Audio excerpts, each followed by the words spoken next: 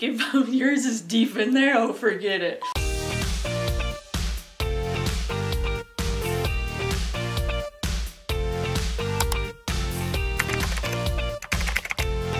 Hey guys, it's Olivia and welcome back to my channel. If you're new here, thank you so much for stopping by.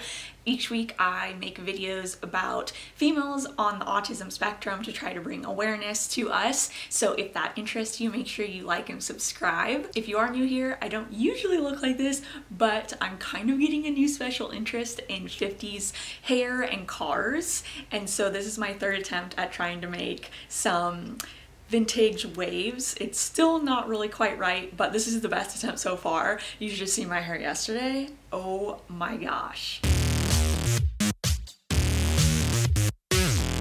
It was pretty funny though.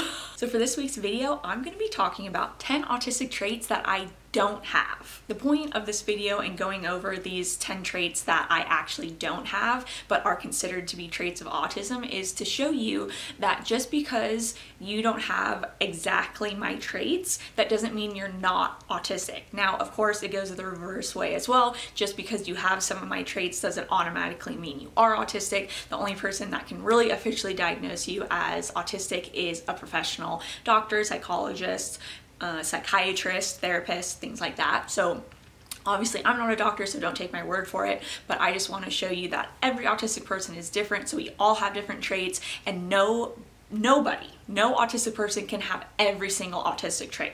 So if you're feeling like, well, I kind of think I may be autistic, but I don't have X, Y, and Z traits, that doesn't mean you're not autistic. When I was first suspecting that I might be autistic and I was looking at other YouTube videos about autistic traits in girls, I didn't have some of them, and that made me doubt what my gut was telling me. So I want to make this video to hopefully make you not doubt yourself if you really think that you could be autistic. Some of the traits I'm going to go over may sound stereotypical, and they definitely can be, but that doesn't mean they're not actual traits that real autistic people actually have. Two more things before I jump into this video is, one, I'm going to do an upcoming video as a Q&A with my mom raising me. So if you're a parent and you have questions for my mom, please leave them down below or email me and she'll be happy to answer them in this upcoming video. The second thing is that I'm thinking about starting coaching and written courses on how to better live with autism, whether it be raising autism, working with autism, how to start your own business while autistic.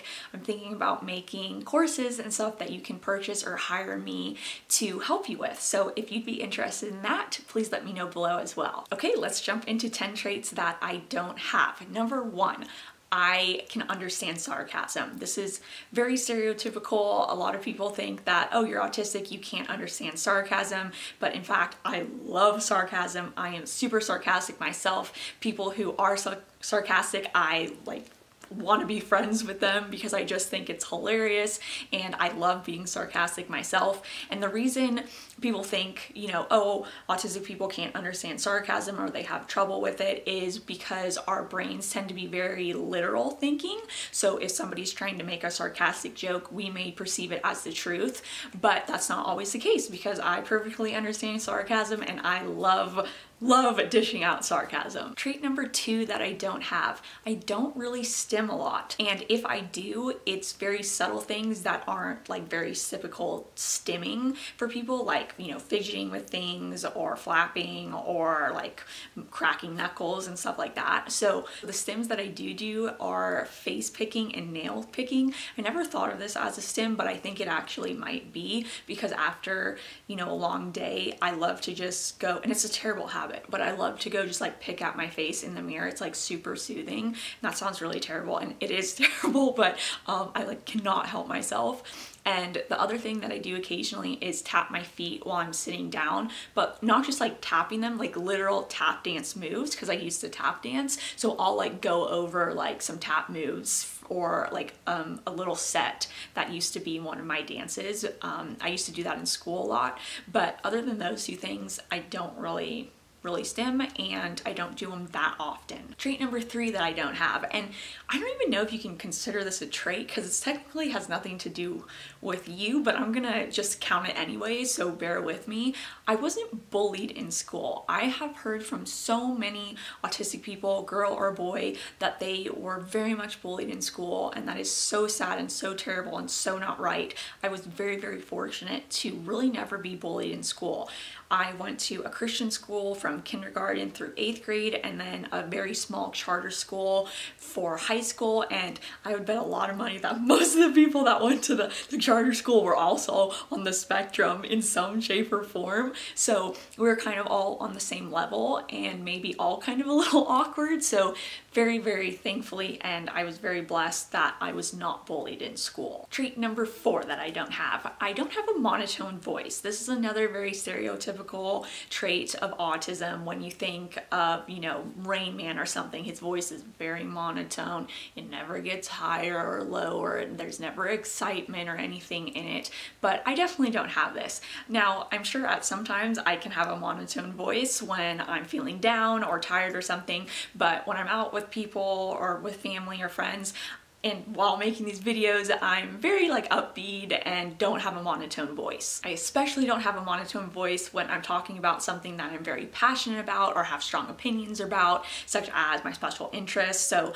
like when I was younger, when I talk about football, I get like really riled and like start talking louder and just get really intense in the conversation. Trait number 5 that I don't have is a lack of imagination. I have a huge imagination. Many times people think that autistic people have no imagination. I think that maybe goes back to like our literal way of thinking, that our brains work, and you know, another stereotype that they're into numbers and stuff, which I'll get to later.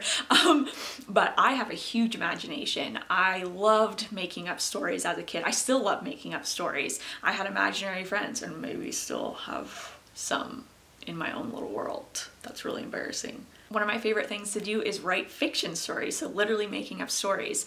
You know, my mom worked at a toy store for a lot of her life, and it was a specialty small mom and pop toy store, and they never had any like video games or stuff like that. It was all toys that sparked imagination, and so we were not allowed to have video games or computer games or phones growing up. We had to use our imagination. So I was really into horses, so I had, you know, like these giant horse setup that I would, you know, just completely go dive into being imaginative with my toys, or like playing school or outside. It was always imaginative play. When friends would come over, it was imaginative play. And so yeah, I definitely don't have a lack of imagination. I probably have too much. Trait number 6 I don't have. I don't need a strict routine. Now I know a lot of autistic people need a very strict routine. But for me, a really strict, like set in stone routine makes me very, very anxious, because all I'm thinking about is like, oh my gosh, I have to do this at this amount of time and there's no exceptions. I can't be late. I can't not do it. So having a very strict routine actually makes me more anxious. Now I do need it in some ways, however. So say somebody makes plans with me, once like that's a plan, then changing or varying from it can cause me to get a little unregulated and maybe in serious cases have a meltdown or a shutdown. So yeah, once like one specific thing is like in motion and it becomes my plan for the day, then I very much like to stick to it. But having an overall routine that I stick to every single day is definitely not something that is beneficial to me. Trait number 7 that I don't have. I don't repeatedly organize things and line things up. I'm actually a little bit messy. It's like I want to not be messy, but then I'm too lazy to like clean things up. So I usually, you know, every once in a while like clean everything up and then wait a really long time till things get messy again and then put it back together. So that typical like thought that autistic people like line things up and organize things over and over again is not something that I do. There are certain things that I like having in a certain place, and if somebody moves them, I'm a little grumpy about it, but it's not an obsessive thing. Autistic trait number 8 that I don't have. bad fine motor skills and being clumsy. I played sports through my whole entire life and I consider myself pretty dang coordinated. I can catch things. I have super duper fast reflexes, which, and I'm not just like trying to like toot my own horn. No, I have fast reflexes. People have actually told me and like have been like, how did you do that? Like, your reflexes are so fast. So I've been very blessed with fast reflexes. Again, I tapped as a kid and I still do now for fun. So, you know, my feet can like go a million miles a minute and I'm very coordinated with that. I played soccer, I played football, so many things that I had to be coordinated with, and fine motor skills. So like typing, writing, I'm all very, very good at those things as well. So definitely do not lack in those areas. Now, I can sometimes be a little clumsy in the fact that I usually constantly have bruises on my legs that I have no idea how they got there. So perhaps I'm clumsy in that way, but overall I'm really not clumsy or bad at fine motor skills. Autistic trait number 9 that I don't have. I am not obsessed with numbers and science and math. That's never been something that I have been interested in. Do I appreciate figuring out how things work and like why? Absolutely. That's very autistic of my brain to figure out why. We need answers. So yes, but I'm not like very obsessed with those things. I do really like cars, but other than that, any kind of like engineering or things like that don't interest me and I'm not good at. Autistic trait number 10 that I don't have. I don't really have trouble socializing. Now, when I was a kid, I hated socializing and I still to an extent hate socializing now.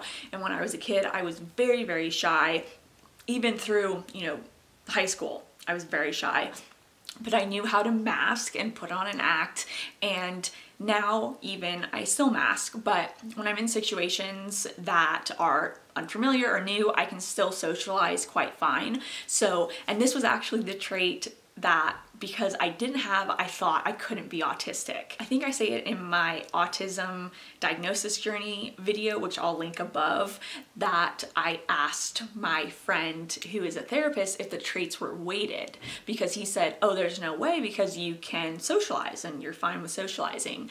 And I said, are they weighted? Because if I have all these other traits but not that one, does that mean there's no chance? And he said, no, they're not weighted. If you had to have the trait of completely being unable to socialize, then that would be the only trait that would mean you're autistic, and all the other ones don't matter. So no, if you can socialize seemingly fine, that does not mean you're not autistic. Okay, so those are 10 autistic traits that I don't have, and yet I am still officially diagnosed by a licensed doctor as an autistic person. So don't freak out if you don't have every single trait that other people have.